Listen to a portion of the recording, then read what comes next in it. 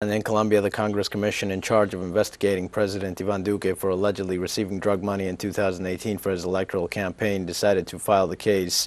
We will tell you why with our correspondent Hernan Tobar on the scene.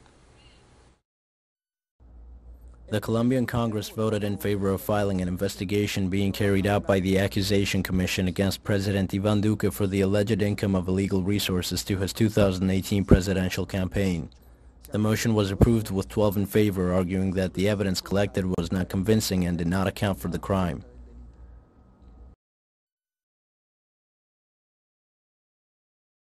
It is regrettable that one of the most controversial investigations of campaign financing in recent years has been filed because here President Duque and former President Uribe are accused of having allegedly interceded to receive money from Ñeñe Hernandez, money from narco-politics to buy votes in La Guajira and Cesar, and that there has not been a serious investigation to determine whether or not President Duque was guilty of buying votes.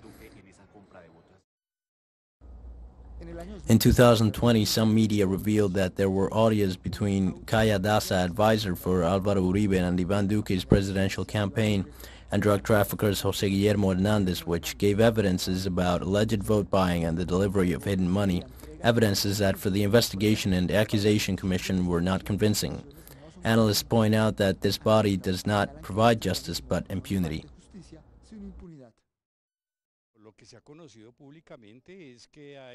It has been publicly known is that there is evidence that would allow the Accusations Commission to carry a really serious investigation to finally accuse President Duque.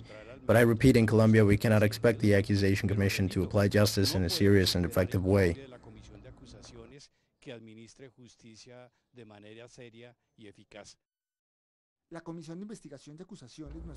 The Investigation and Accusation Commission is not an autonomous body and is considered to be politically oriented.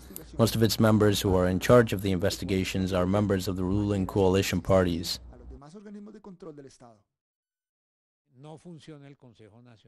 The bottom line here is that politics is damaged. Electoral politics are damaged. Between the first and the second round, there are always illegal sponsorships and financing, and we have been seeing that at least since 2014 in one way or another.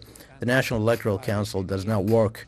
The Auditor General's office does not work. The Attorney General's office does not work, and neither does the Accusation Commission of the House of Representatives. And it would seem that the institutions are not there to enforce the law, but to prevent the law from being enforced.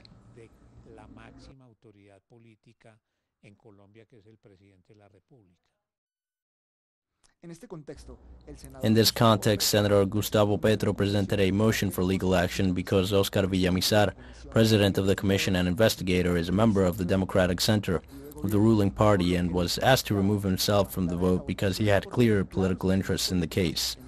However, the request was not accepted, arguing that the motion had arrived out of time.